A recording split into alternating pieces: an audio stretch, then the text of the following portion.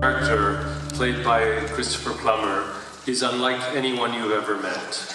Pero les puedo decir que el personaje central, el protagonista, cuyo rol lo hace Christopher Plummer, no se parece a ningún otro. A character who doesn't seem to have any contact with his past because of his dementia, but who carries so much history. Es un personaje que parece no tener contacto alguno con su pasado porque está sufriendo de demencia senil, pero que de todas maneras está repleto de historia. And yet, the nature of that history is open to a lot of discussion, and we will have that discussion after the film, because it provokes a lot of talk. Sin embargo, la naturaleza de esa historia está abierta a muchísimo debate y vamos a tener ese debate después de la película porque realmente es una película que da para conversarla mucho. Muchas gracias. With his wife and teaching English. And when he came back to America after a couple of years, he was shocked at how little memory there was about the Vietnam War. And he wondered how it was possible that something pray that Christopher Plummer would respond to the material, and he did. And that Mark Landau.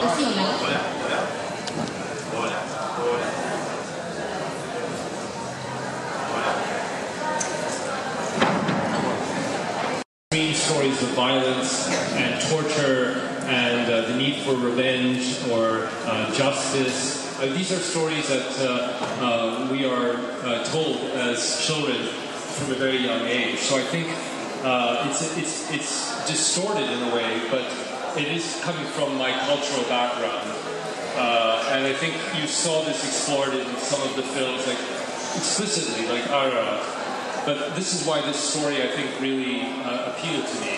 I mean, it was something I connected to. And of course, this is the 100th year, the 100th centenary of the Armenian genocide. So it seemed very appropriate to be making a film called Remember this particular year. Bueno, yo soy armenio originariamente y bueno, estas historias de violencia extrema, tortura, venganza y justicia son historias que nosotros desde chicos ya escuchábamos. The sense of violence and the sense of rage is as present as though it has just happened. And the rage of Martin Landau's character, Max, was particularly compelling to me. You are the only person who could still recognize the man who murdered our families. Do you remember what you said you would do when Ruth died? I have planned everything for you. You must follow these steps precisely. His name is Otto Wallisch. You must find him. You must kill him.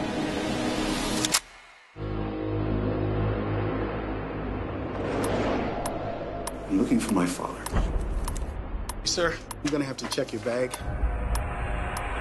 I've already called the police. Passport? We are the last living survivors. Stand by the window. Who are you? Please, don't yell. What's a Nazi? Nazi. Bad person. Did your father ever talk to you about Germany? Are you kidding me? He was a collector, right? What's that? I'm sorry, What's going on here? I will go. Sit down! You gotta answer some questions right now!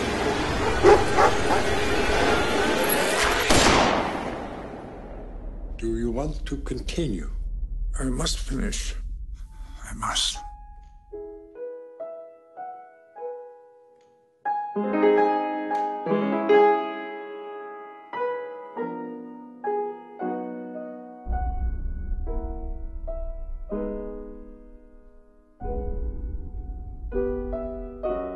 Your voice has not changed.